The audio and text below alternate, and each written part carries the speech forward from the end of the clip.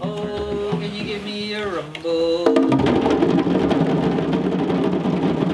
At the beginning of the school year, our staff met to find a focus for this school year, and we decided that the focus for our students would be kindness and mental wellness. So we decided to run a mental wellness day, conference style, for our students where they could experience some strategies to improve their mental wellness, to help them decrease their stress levels and help them increase their happiness levels. Okay, toss the music on, bang on your bed. You know it makes you feel good in 4 minutes. But meditation is also a great tool. Yoga is also, it's boring, but it's a great tool. I mean, it's not boring.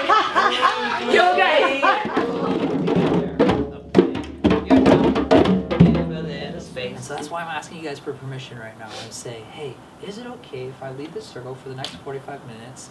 And I'll promise I'll do my best, to hold your guys' free will in my respects, in my kind of respects, and I'll do my best to lead this and see if we can have the most fun possible.